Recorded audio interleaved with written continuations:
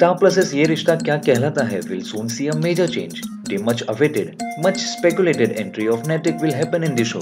It will so happen that Akshara will rescue Naitik from Switzerland and the happy couple will return to India.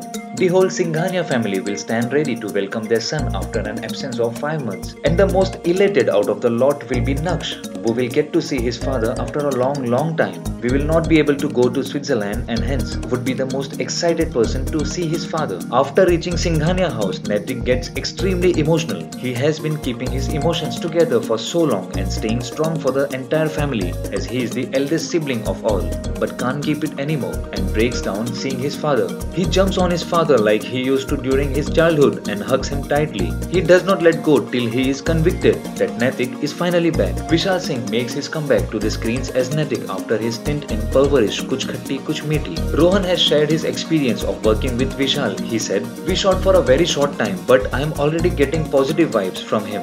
I'm sure that it will be a good experience." So how excited are you to see Naitik back on the show? Please share in your views in the comment box. And for more television updates, subscribe our channel TV Prime Time.